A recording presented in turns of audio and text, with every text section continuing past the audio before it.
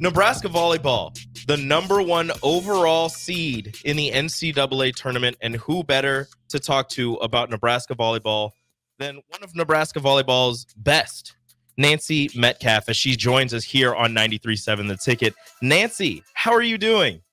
Hey, guys, I'm doing great. How are you guys doing? We are doing fantastic. We've just been sitting through this entire season waiting for Nebraska to get to #1 and then waiting for them to get that #1 overall seed in the NCAA tournament. They finally did it. Even with a loss to Wisconsin on Black Friday, they remain the #1 overall seed and get to host all the way through the Elite Eight in volleyball. Yes, that is super exciting. It's tough to do. The season's really long. The Big Ten is really tough, so it's pretty exciting that they were able to do that. Now, Nancy, you were with Nebraska Volleyball back in 1997 all the way through 2001. You were there with Terry Pettit and through the transition to John Cook. Can you let us know what that transition was kind of like? Yeah. So when I signed up and came out to Nebraska, Coach Pettit was the head coach, and he is more of an introverted person. He's a deep thinker. He's a philosopher. But he had always had a vision for Nebraska Volleyball. And after the fact, after it happened, he told us he knew he wanted John to come back in and take over for him, and he felt like that was the best timing for him to leave. So at the end of my sophomore year, they ended up getting John to agree to come on as an associate head coach for my junior year. And then John took over as the head coach my fourth year, which ended up being a redshirt year for me in 2000.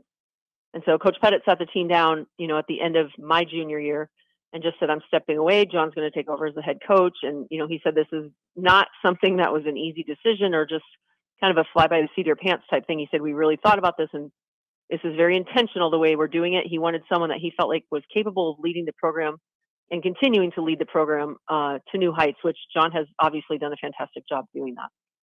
Now, how have you seen John Cook? He took over in 2000. How have you seen him change in his coaching style or his demeanor since he first took over? I mean, he's got 10 NCAA semifinal appearances, 9 Big 12 titles, 3 Big 10 championships, 4 national titles. I mean, did you see maybe that happening with him when he first took over? Has he just grown and exceeded your expectations?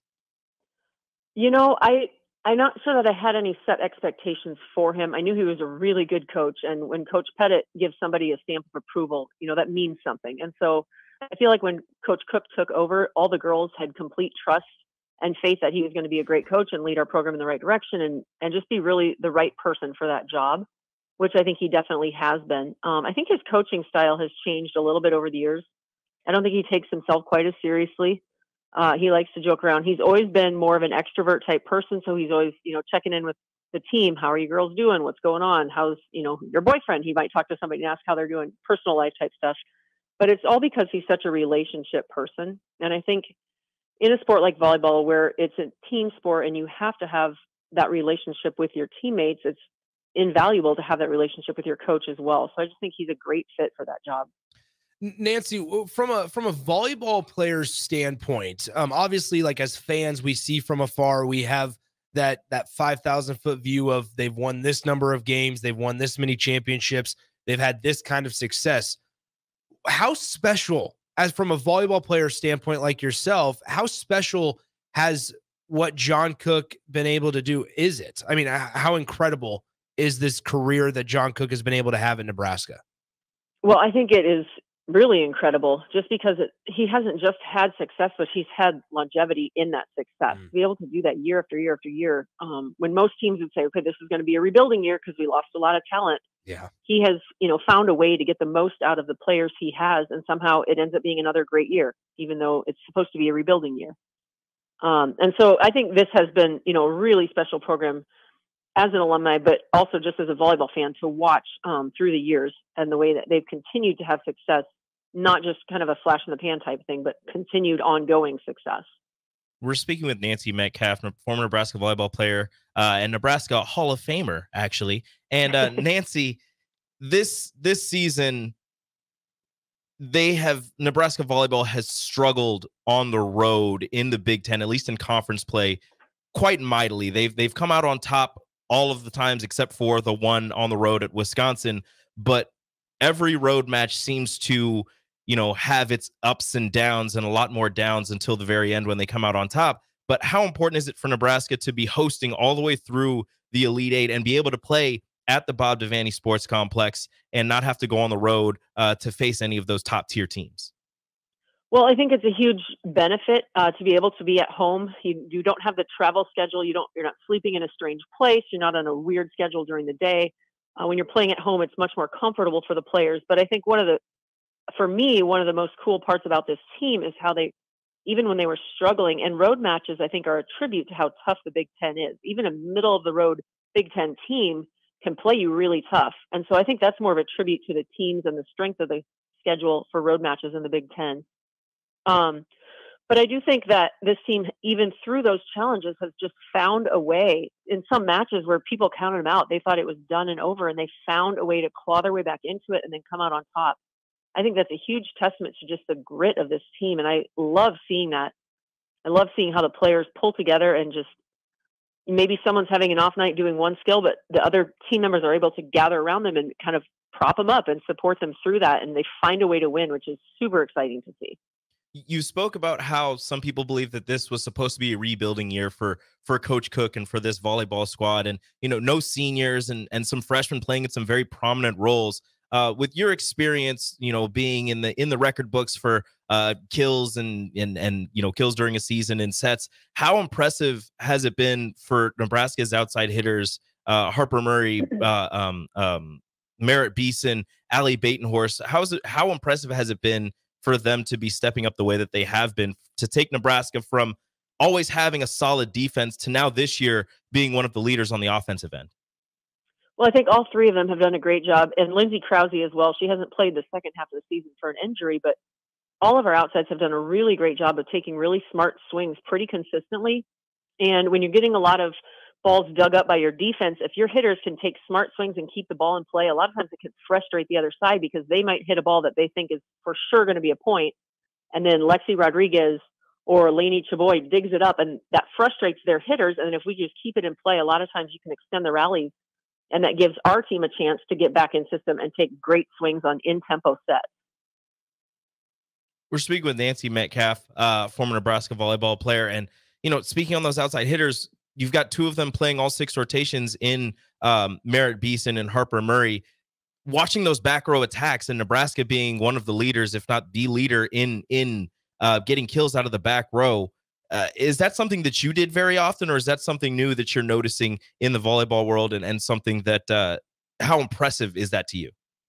I think we did it some while I was at Nebraska, but we did it a lot internationally when I was playing after college. And I think that is kind of what Coach Cook is trying to emulate, is the international game.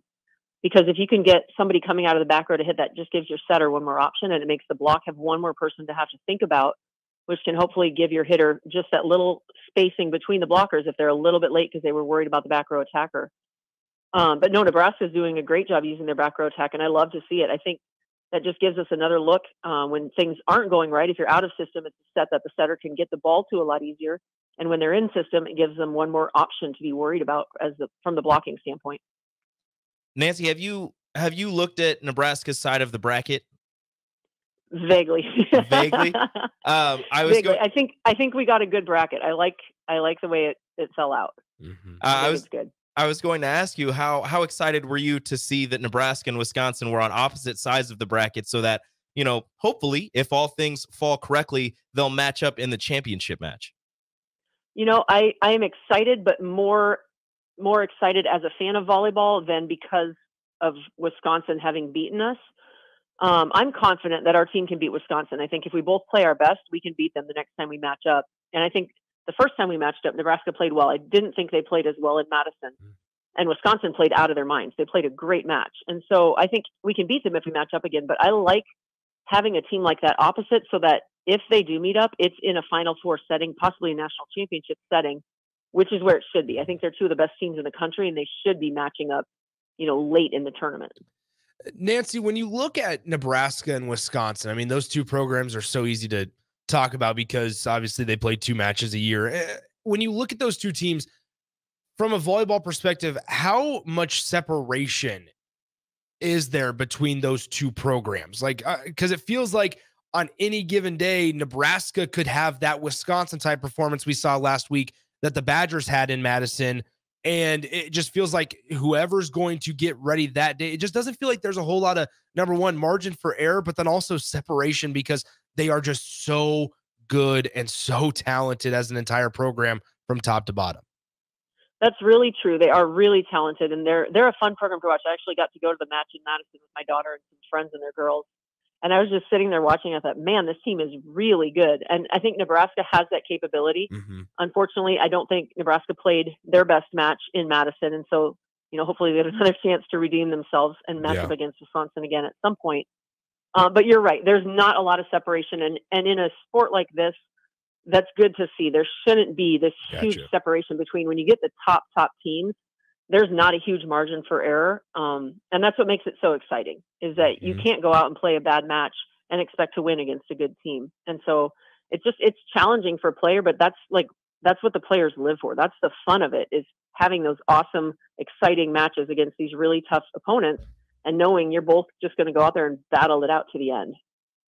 Well, thank you so much, Nancy, for coming on and joining us and talking Nebraska volleyball. We're going to get you out of here, and we're going to head to a break. Again, thank you so much for joining us. You bet. Thanks for having me. Go Big Red.